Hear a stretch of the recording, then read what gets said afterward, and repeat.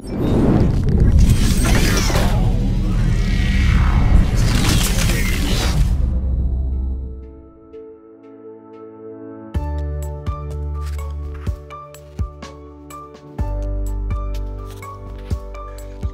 and welcome back to another episode of the Digital Health and Wearables series. Today I have another magnificent leader and guest for you, but before I go ahead, make sure you click the subscribe button and check all the previous content and share with your communities in healthcare. Also, let me acknowledge our partners, our content partner FUJIFILM, the series partner Salesforce, leaders in healthcare and life sciences, and our global partner Spirit Digital. Make sure you check them out. But without further ado, let me introduce you to Jhonatan Bringas Dimitriades. He's a Chief Medical Communications Officer at Nukute, also co-founder and CEO at Lapsi Health, and a Medical Education Ambassador at Medscape. Jhonatan, how are you? Hi, João. Thank you for inviting me. Very well, thank you. Nice to see you again. I've been following your great work. You're very active in these days, pushing the big digital health forward. So congratulations on that. Thank you very much. Thank you. It's a very nice work to do. Yeah. I'm going to go straight to the questions. So what is the role of wearables in the current and future evolution of digital health? Well, wearables right now, they are really important tools for the collection of data when we are thinking about diagnostics, when we're thinking about screening, when we're thinking about monitoring chronic disease. And the role of these wearables at the moment is, of course, to give us the data, but also the responsibility of the market of wearable technologies is to get diversified. We've seen a very I would say the dominant position of PPG, a dominant position of ECG and motion sensing, and I would like to see in the future to maybe we will be able to acquire data also from wearables that give us EEG sensing, or to actually deliver treatments by doing brain and neural stimulation, or the newest information technologies like near-infrared spectroscopy that gives us a lot of feedback on oxygenation from wearable technology. And I think there are a couple of companies that are doing that right now. So I see that the wearable market will slightly move in the future into the creation of better data acquisition techniques, whether it is respiratory, aside from SpO2. Whether we're talking about increasing the data points or the biomarkers that we can actually collect. And of course, that will impact in the way we diagnose disease, the way we screen disease, and the way we treat disease. Oh, brilliant. I do agree with you. Things are moving really fast, and the wearables are becoming more intelligent and also playing a crucial role in data acquisition. Now, as you know, many companies are even thinking and talking about collecting data without wearables, which is a different ballgame, but that's probably in the near future. But thank you for that, Jhonatan. Moving on to the second question, you say a lot that COVID has leveraged Latin Americans' digital health development. Could you tell us a bit more about that, please? Well, yes. The thing is that Latin America, they had a very centralized healthcare system. I think majority of countries in Latin America, they basically were basing their entire healthcare system in some capital cities and big cities, and then very small rural posts or polyclinics. And let's take it as an example, for instance, Peru or Colombia. We had the amount of doctors we had by 1,000 people were less than 1.8. The amount of nurses was less than 1.4. So that being said, we didn't have enough professionals. We didn't have enough services being offered in the countries. And then the COVID pandemic starts. And when we already had a problem with equity that we were kind of like solving by travel and, by some sorts of programs that governments did that are temporary programs, the COVID pandemic disrupted completely. So patients could not be seen in their general checkups for chronic diseases. Ambulatory consults were just completely canceled. and they were focusing 100% on the epidemiological problem that COVID brought.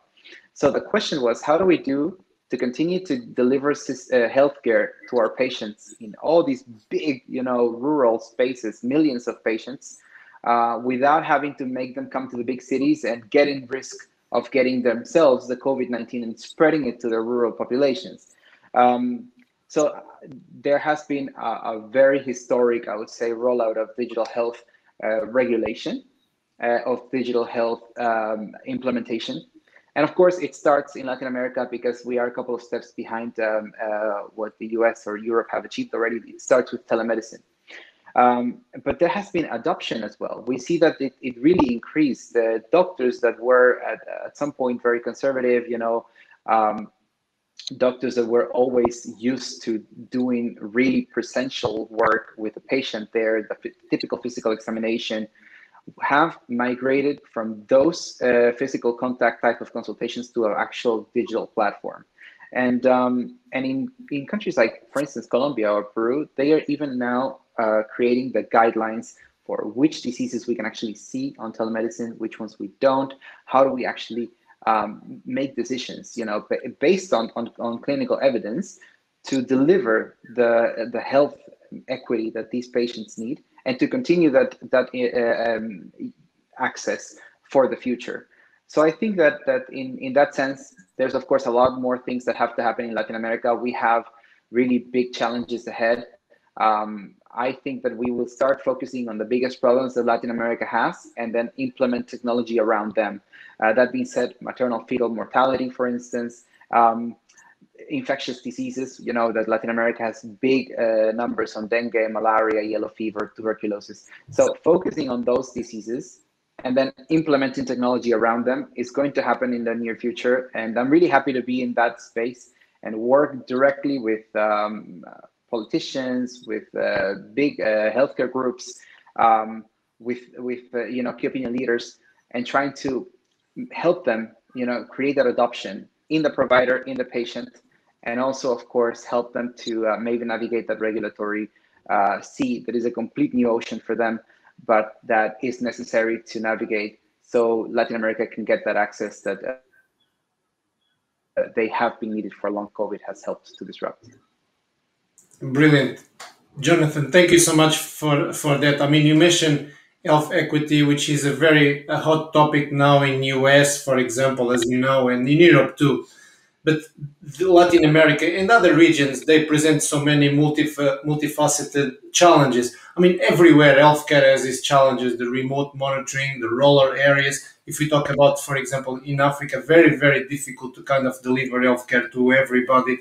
But you mentioned certain things that are common, they're common challenges, but also in less developed countries, the challenges is a bit greater. So, I mean, you mentioned so many important things there, but definitely the COVID gave us a bit of a push to do things differently. It was a bit of a wake-up call to digitalize health systems, and the health systems itself, they need to kind of be revolutionized. So thank you so much for that. And your great work there again. So you're very hands-on, very active. Moving on to the third and last question is, what other digital health solutions do you think will revolutionize the market in Latin America, but also Europe and the United States? Well, I think in Latin America, the next step is start to deploy wearables for many reasons. I was just talking about maternal fetal mortality before, which is a massive problem. The biggest cause of this problem is preeclampsia and eclampsia. So basically hypertensive diseases during pregnancy. And they are not so difficult to prevent. If we think about it, whether it is wearable per se, or devices that help you monitor, and let's just call them the entire universe as remote monitoring. What we could do with these pregnant women, if they had a blood pressure measurement device in their homes, and they could actually be able to collect that information, put it on an app, send it to their practitioner, and we would be able to see the trends of blood pressure coming up during pregnancy and call them to a consult at a gynecologist, we would already win the battle against maternal fetal mortality in Latin America. So I think there are simple solutions that can really be implemented with remote monitoring that could really help us out. Same as temperature monitoring in terms of epidemiological or infectious diseases. It's just something very simple, but that can be very powerful. So I think those things are really what Latin America will see next in terms of digital health solutions. What I see in Europe and in the United States is a little bit shifting a little farther, let's say, to the digital therapeutics space. And that is also very exciting, how we can start, let's not say replacing, but we can definitely say complementing medication regimes and treatments of chronic diseases with actual digital platforms. How we can make patients change their behavioral habits to a better and more healthy way. And if you think about it, as a doctor and as doctors, we always get from our teachers in med school, hypertension treatment. These are the medications. And then we have to tell the patient, you have to eat healthy, you have to stop smoking, you have to do exercise. Diabetes type 2. These are the medications that they use. And then they have to eat healthy, exercise, stop smoking, and this and this and that, right? So every single disease has part of a cure based on medication, and part of it based on habits and lifestyle. And what these apps and what these solutions are doing is creating that behavior and helping these people get motivated, change their behavior, and then enhance the medication regimes that actually bring better control on their chronic diseases. I think digital therapeutics is a space that started with mental health, and now it's shifting to metabolic diseases like Livongo, Omada, and all those really interesting companies in the metabolic space, to cardiology. And I think in the future we will see DTXs coming up in rheumatology, in surgery, gynecology, in pediatrics, and it's only a matter of time until the space gets more mature to involve more and more solutions. But I mean, I just see that space as I see pharma a little bit. There's so many different types of medications for diseases. I can't imagine that there will be at some point also, I can imagine that there will be at some point also so many different types of DTXs for different types of diseases. And that's really exciting from the digital health space. Mm. Oh, fantastic. Thank you for that, Jhonatan. I mean, so wearables and digital therapeutics, you know that I'm a big advocate for wearables. I've done many things, research, the keynotes. My big vision is that the wearables can change the world, and more going forward, they play a very crucial role in the healthcare of the future. So thank you so much for highlighting that. And Jhonatan, we came to the end of the episode. I want to thank you for your time, your expertise, your magnificent work, your insights. But I finish all my episodes in a peculiar way. It's not really a question as such. It's called 1 minute of fame. So you can mention anything, personal achievements, your family, professional achievements, a shout out to any company, anything whatsoever. Over to you, 1 minute of fame. Yes, so I think the only message that I would like to bring now is to pay attention to the underserved specialties in medicine for the development of digital tools. That means women healthcare, pediatrics, very important spaces that have been underserved for a long time. I was hearing a really interesting technologist the other day at a conference that said in gynecology, the speculum was invented in the 1860s. They still use it right now. This is something that we have to really look into. We have to serve the underserved. There's also a market there. There's also a good business there. But most importantly, we can create equity. We can create access. And that's something that I advocate a lot for. And I would just like to, to do a big shout out to all these companies in my network, in your network, on LinkedIn, YouTube. Look into those spaces because we can create a lot of impact by putting our brains together. Thank you. Fantastic. Jhonatan, thank you so much again for your time, for these magnificent insights. And I'm going to round up. Thank you so much. Thank you, João. I'm going to round up now. So thank you to our viewers and listeners. Make sure you subscribe, share this great content with your communities. I'm also going to post here the links to connect with Jhonatan, connect with him on LinkedIn, on Twitter, ask him about his great work. And lastly, acknowledge our partners, the content partner FUJIFILM, series partner Salesforce, and our global partner Spirit Digital. And I look forward to seeing you all next time.